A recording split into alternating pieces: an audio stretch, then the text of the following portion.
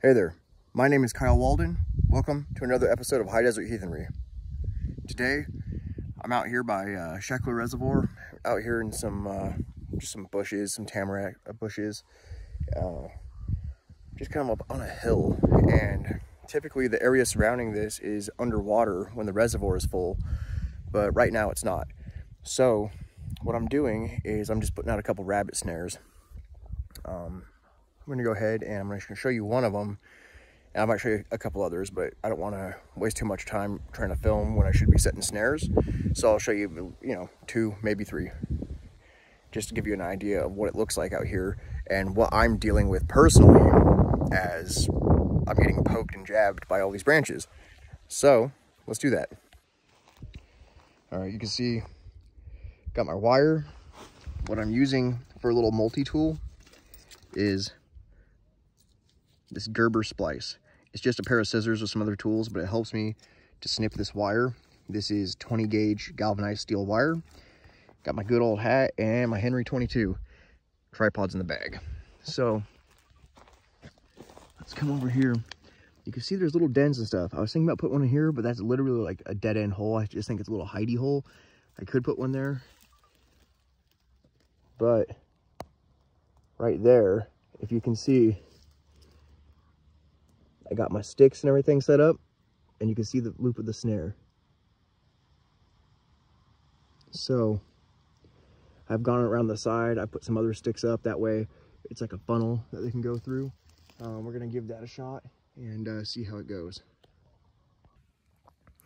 I really want to be careful out here because we've been seeing a lot of mountain lion tracks. So hopefully I don't get mauled or anything, because I mean, it's getting cold, so they're coming down from the mountains, coming down to where the food and the water is.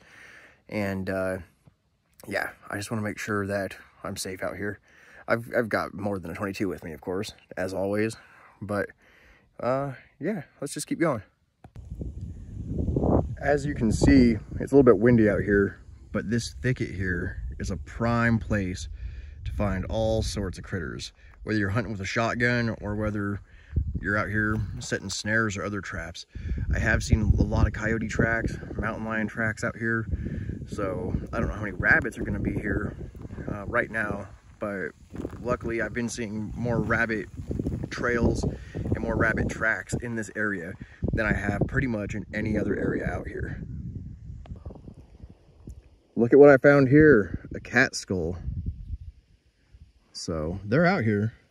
Whether this is a domestic cat, I think this likely is a domestic cat, but yeah, maybe not, who knows. When I'm talking about signs of life and activity out here, this is what I'm talking about.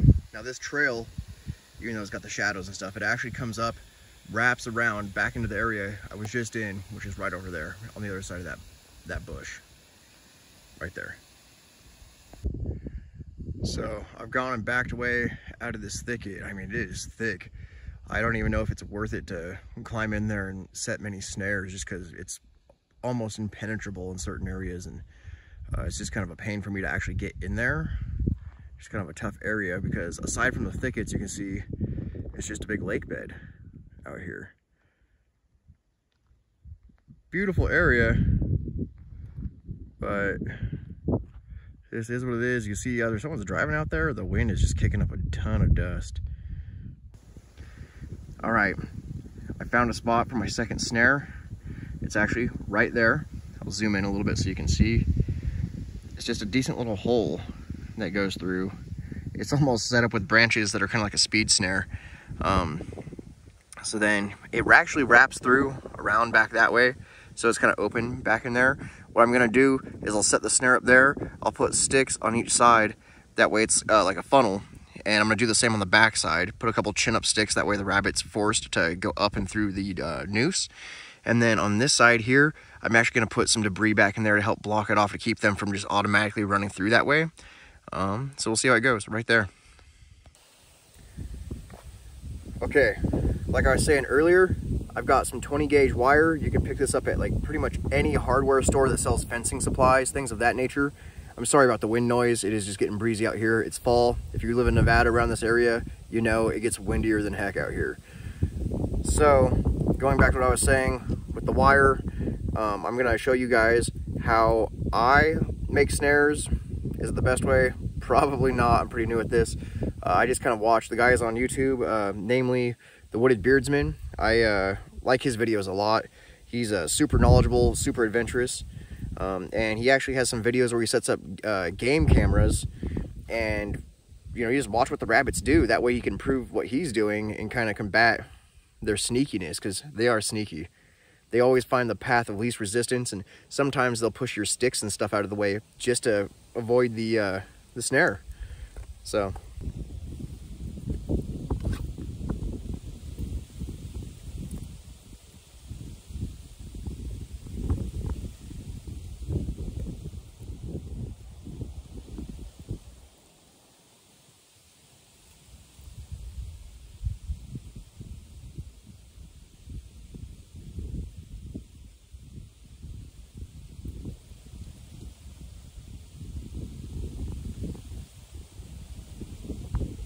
alright, I didn't bring any pliers with me.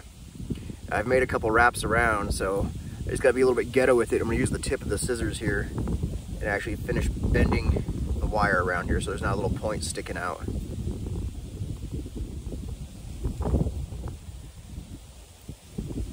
Now you wanna make sure that it slides loosely.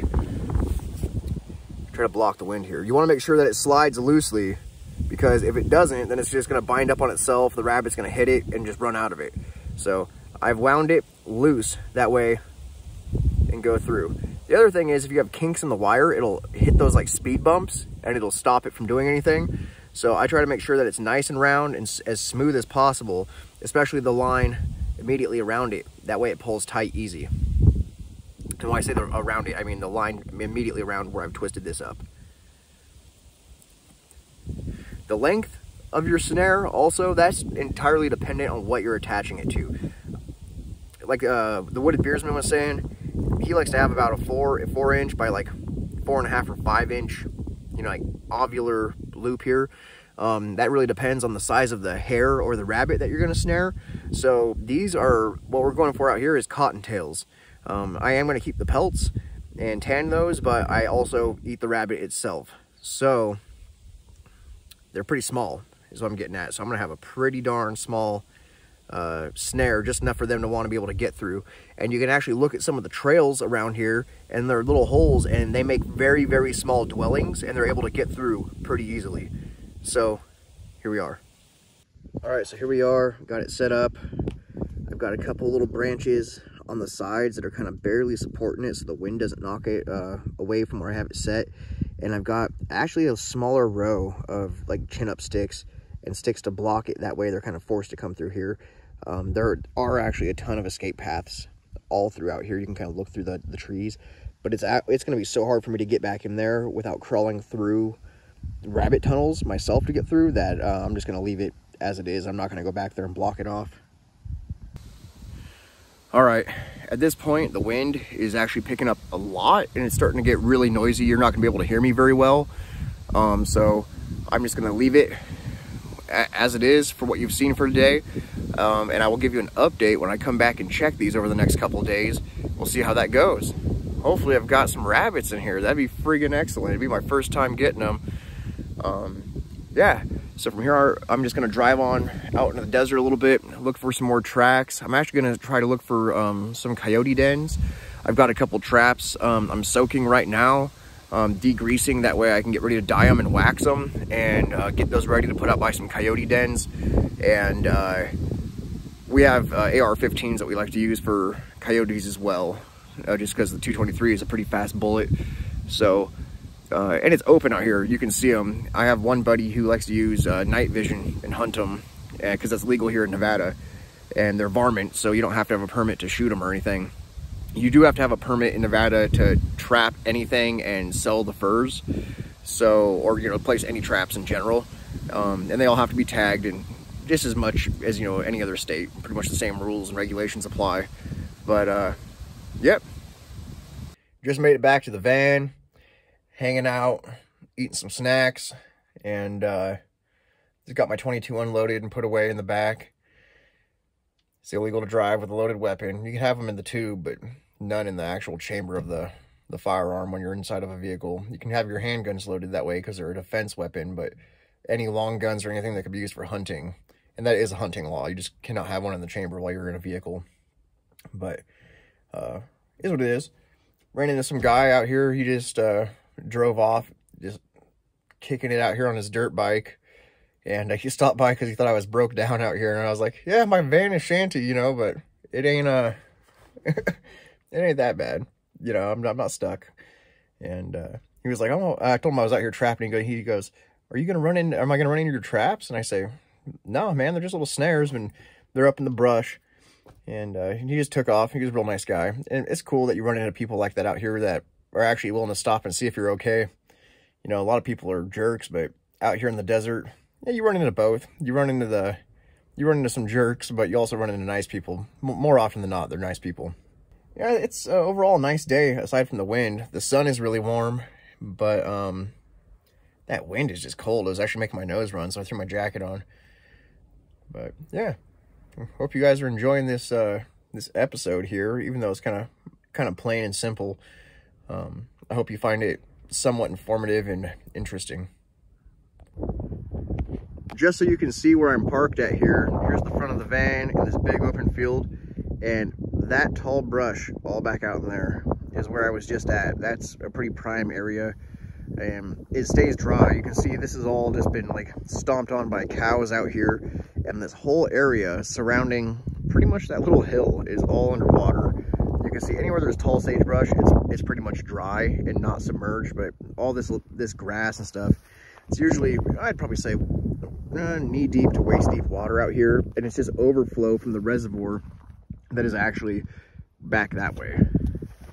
The road I came in on, it leads right through here. So I'm over here at Justin's house, got the cast iron. I'm gonna put a tri-tip in there, just because we didn't snare anything obviously right away. Gotta wait a couple of days probably, but I got some paper product down in here. This is a Swedish Log that our friend Justin Kelly had carved up for us. So I'm gonna try to cook with the skillet directly on top of this Swedish Log, and we'll see how that turns out. So the craziest thing just happened. This thing is on fire, and it's burning really nicely. I was gonna tell you how I lit it, and it sure as heck was not with a big lighter. So Luke Skywalker came over, and I just incinerated this log with his lightsaber. Amazing. Another cool feature about this is if you have a bunch of old lard or anything else that's in there from just cooking and leaving the old grease in your pan, put it on top of the Swedish Log and it will absolutely incinerate everything, and the fat will drip down into the cracks of the log and just help it burn. It's absolutely amazing. You can hear it sizzling.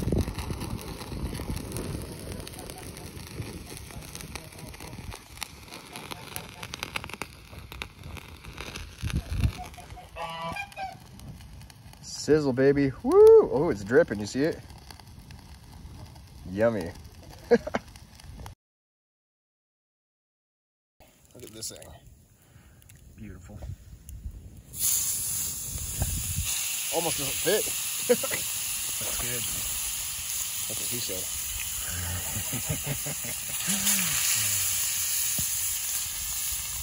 What seasoning did you put on there? It's called The Usual. The Usual? Yeah, it's a rub. Looks and smells amazing. Indeed it is. Rolling. Woo! What do we got going on here, Kyle? Well, this pan is hotter than heck, and I got smoke in my eyeballs, and I'm just trying to mitigate the amount of seasoning that I incinerate on this tri-tip, because it's pretty freaking hot in here. The outside's gonna be black, but the inside's gonna be mooing. And you know what? What do they call that? A black and blue? Yeah, right? I don't even care.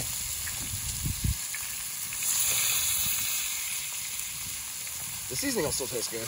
Oh yeah. And I got more of it for whatever burns in the pan. I do need to put more lard in here though, I think. Got you.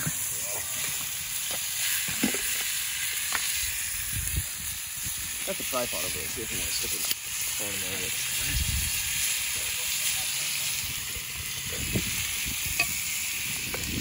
why we can edit things, right? Yeah. It's good enough for the girls I go out with.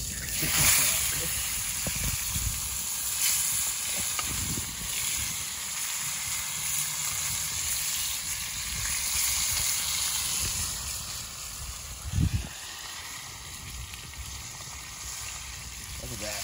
Frying and pure fat.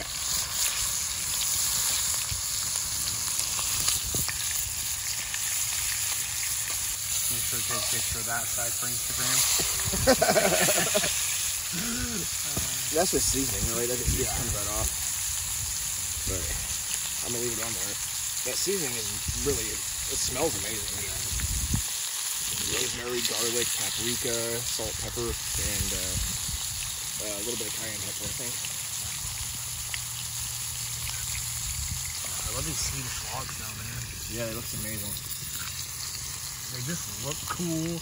They function cool. The entire premise of them is awesome.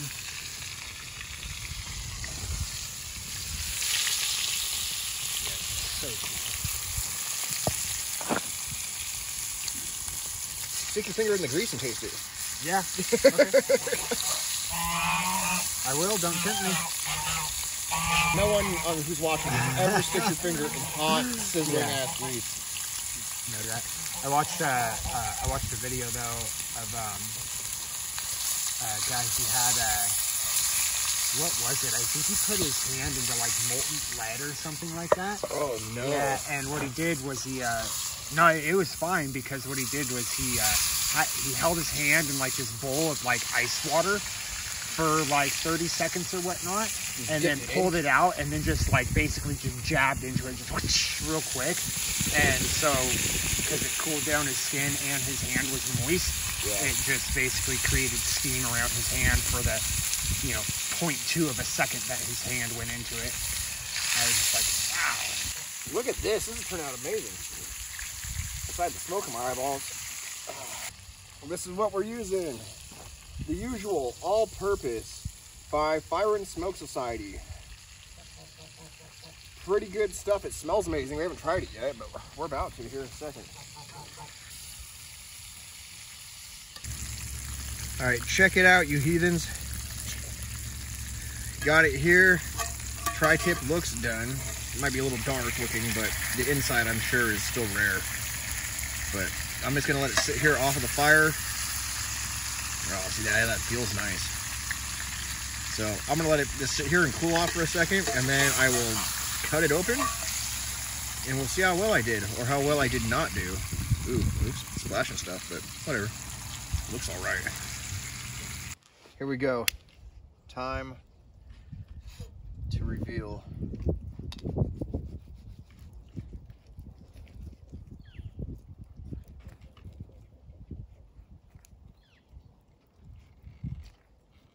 Oh, hell yeah.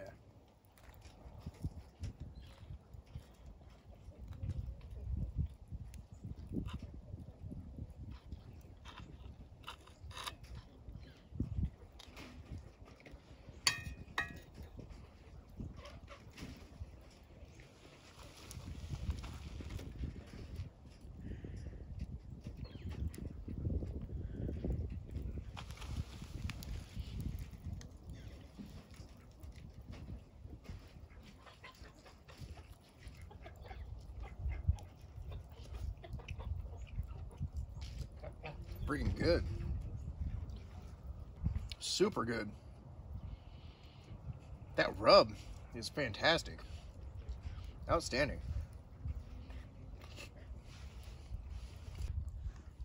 Just so you can see another piece of this, look at that. One side's been slathered in the seasoned and lard and everything, but the inside of that turned out nice. Justin just headed on out. He's dropping off some of the kids that were hanging out with his daughter, whatnot. So I'm gonna hang out for a little bit, let this one log that's on there just kind of burn, and enjoy my PBR here. Once my beer is done, I'll hang out, like I said, until the fire's done, and then be on my way. See how the rest of the evening goes. Here we are. We're inside Justin's tiny home. It is very tiny. It's basically like a cinder block cabin with a wooden front and a door. And I helped him build this along with our other friend Justin Kelly and our buddy Brandon Anderson. We call him $5. We'll get to that later. But anyway, I'm gonna go ahead and I'm gonna split this, split these logs up, get some kindling in here. I took some of the hot coals out of the fireplace over there, or the outdoor pit. That way I could shovel them in here for him. It's supposed to be, you know, well below freezing, probably down to like 15, 18 degrees Fahrenheit. So I'm gonna go ahead and, like I said, just split some kindling up real quick and toss it in there and kind of stoke this up for him. What's really cool is he's got this little fan right here. So this is called Eco Fan.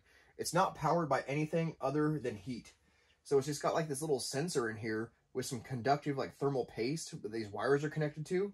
And that just sends a signal to this little motor.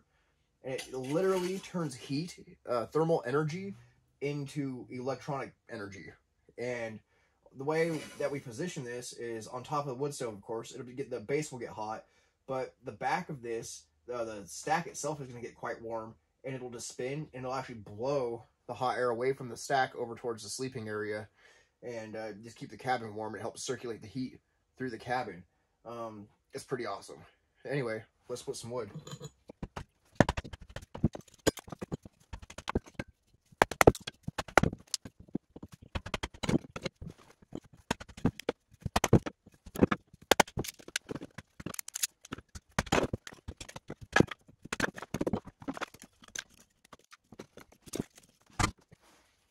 When in doubt, just incinerate it, right?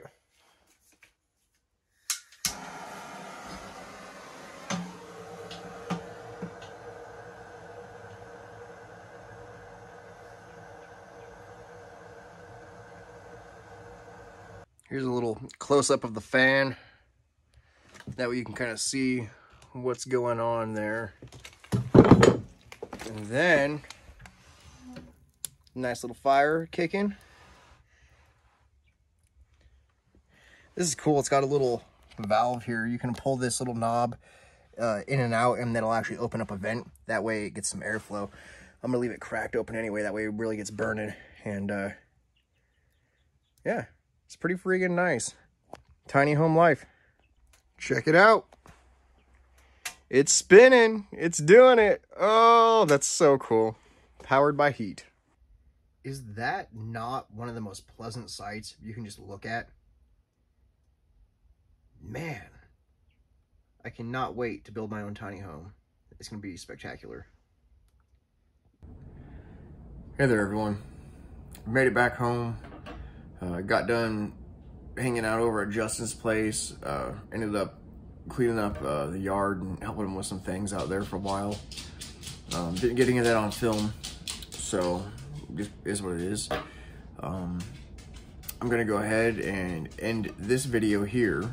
And we will go back out probably in the next couple days here. Like I said, Thursday is Thanksgiving. We'll make sure that we go and check on some snares, do some things like that. I'm probably going to end up trying to play some music here and make a small video on that. You can find some of my just small videos and stuff on TikTok and my other stuff on Instagram, all at High Desert Heathenry. But thank you for watching. Thank you for hanging out.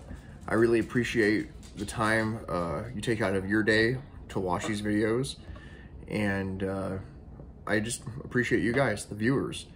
So until next time, Skull to you. Take care. Have a blessed evening.